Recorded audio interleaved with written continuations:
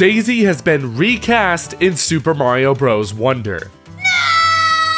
A data mine of the demo has revealed a list of voice actors in the game. Kenny James is returning as Bowser, along with Samantha Kelly as Princess Peach, but Daisy's usual voice actor, Deanna Mustard, is not listed here. Given that Daisy is very clearly in the game, it's obvious that she has been recast. But by who?